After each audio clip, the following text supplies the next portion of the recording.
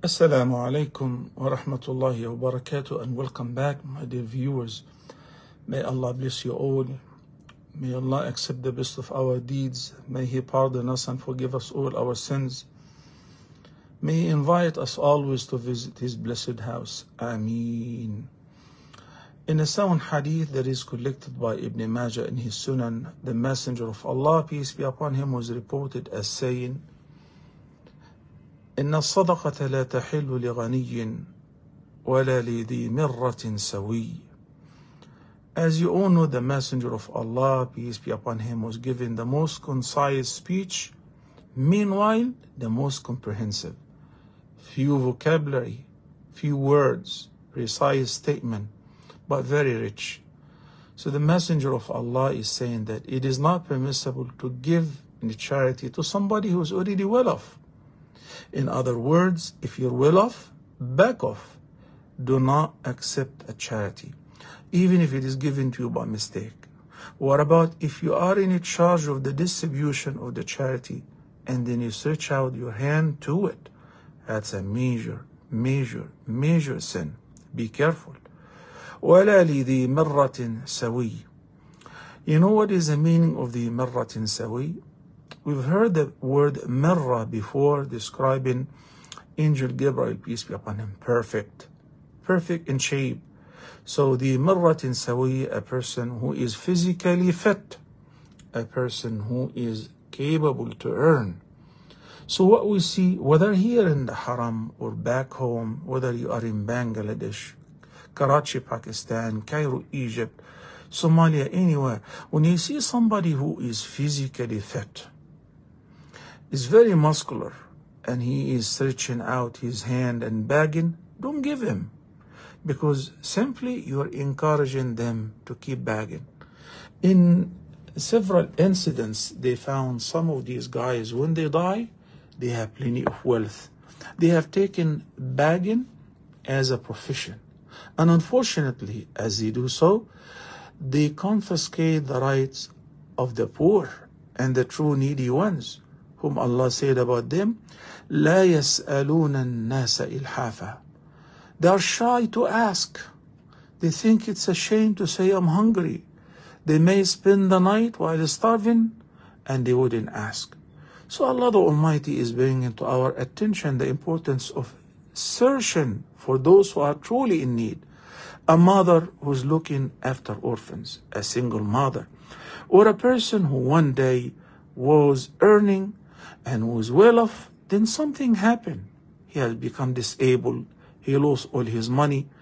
You know, a very wise person was given a halqa, and somebody who seemed to be a well-off person walked in, and he sat in the halqa, and then the sheikh spotted him.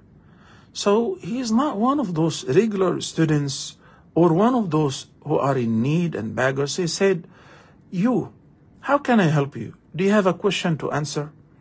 He said, Sheikh, no, I only have something for you to sell, something only for a person like you.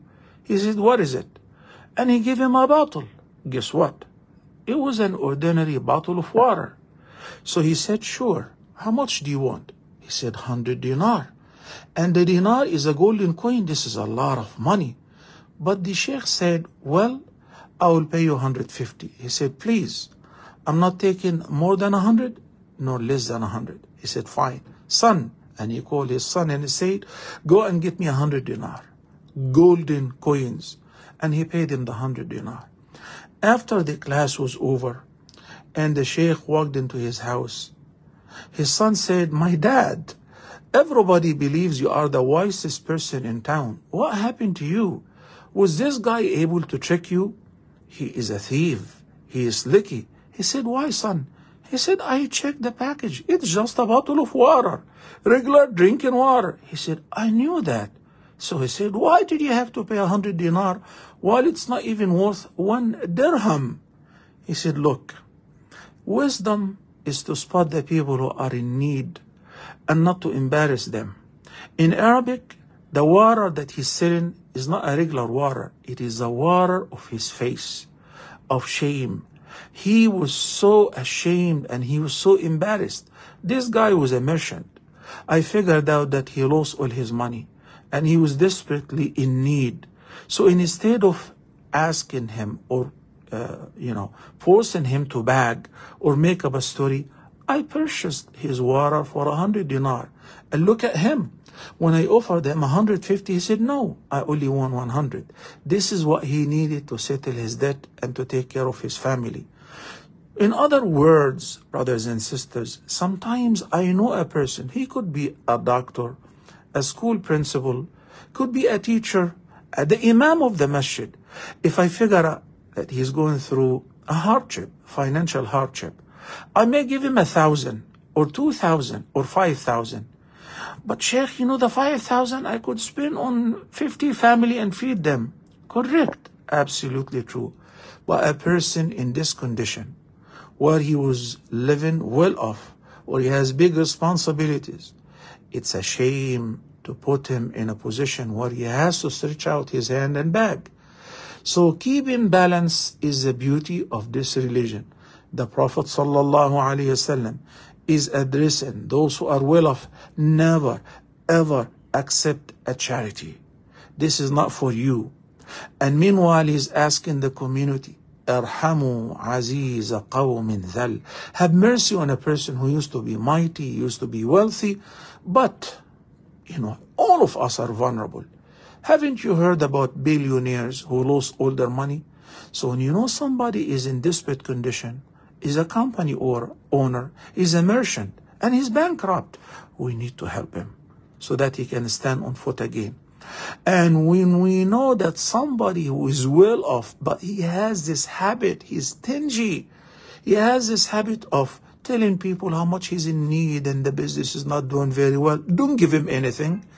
Do not help him out to increase begging. Ask him to stop. We should look for those who are in need. The beggars in the streets, if you realize that they are capable to earn and they're physically fit, please, there are more worthy people to help and to take care of.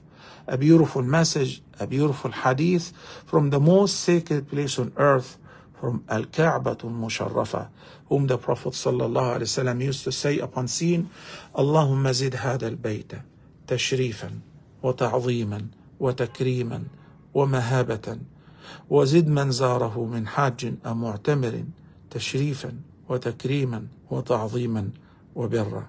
Allahumma ameen.